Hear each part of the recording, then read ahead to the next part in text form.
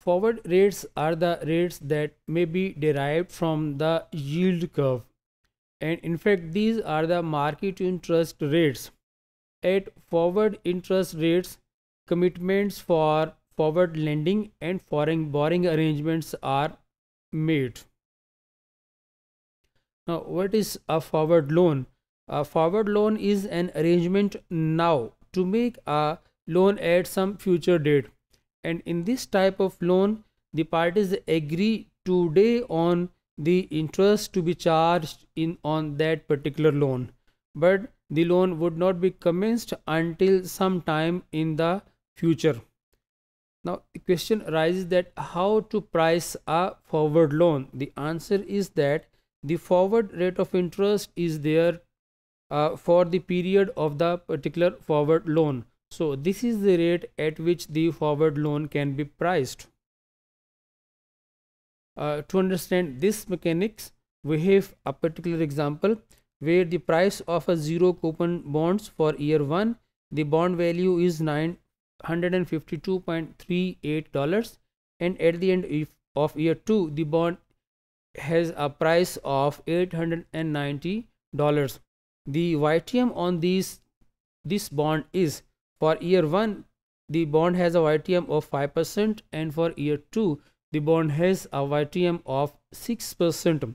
The forward rate of the second year, using the particular forward formula, the value comes to 7.01%. Now we consider the strategy laid out in another step, that initial cash flow at time not is equal to 0. So by a 1 year 0 at $952.38, this means that we are lending this amount, receive $890 for each 0 maturing in 2 years. That means that the proceeds are coming against this bond. Then we need to sell these proceeds at 1.0701. This is the growth factor of these bonds. Multiplying our proceeds with this growth factor, this will make the initial cash flows equal to 0. We have a particular computation here which says that by a 1 year 0 at $952.38, that is our initial cash outflow, sell 1.0701 2 years, and that we are taking back the proceeds of our loan, which is 952.38. The resulting cash flow is 0. So net cash flow, we have 0 in this particular case. And if we generalize our values, then we see that by a 1 year 0 coupon bond, that is negative B naught into 1, that B naught is basically the bond's value at a time 0. Sell 1.0701 2 years bond, this is plus B naught into 2 multiplied by 1.1 plus F2. So F2 is the forward rate and B naught 2 is the bond value at the end of year 2, and this expression again says that the resulting value is equal to 0. So initial cash flow and the resulting cash flows, the net value of these two cash flows is equal to 0. Then in fact we are engineering a synthetic forward loan, and how we are doing it, let's start it.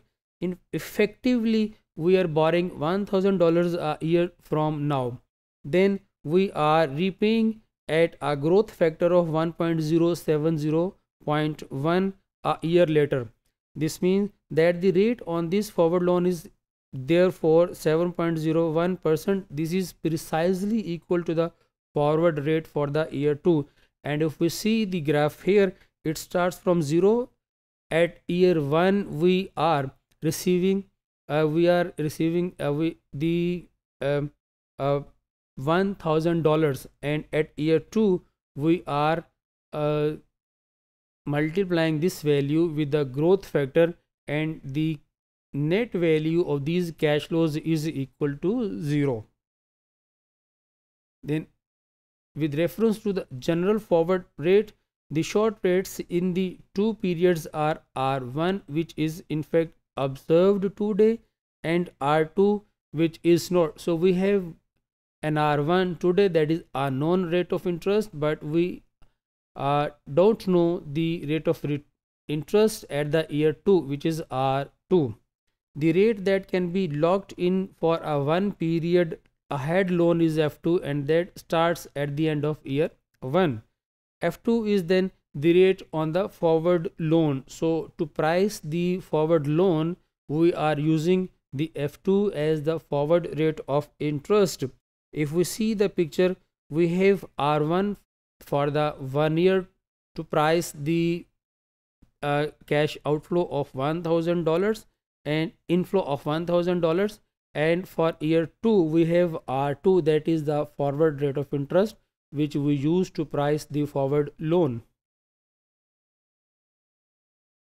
Now we see that a synthetic forward loan can be constructed for beyond 2 years, and even it can be constructed for multiple periods of time.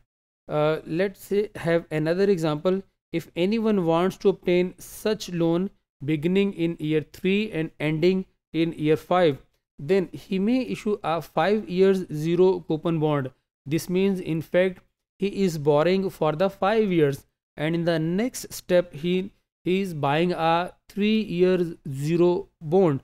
This means that he is lending for a 3 years. So issuing a bond means borrowing a money, and buying a 3 year bond means lending that particular money for a particular 3 years period.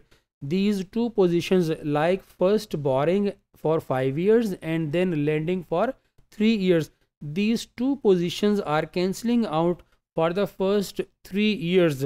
This means that effectively this position leaves this particular person with a borrowing position starting after the year 3, and it goes on until the end of the year 5.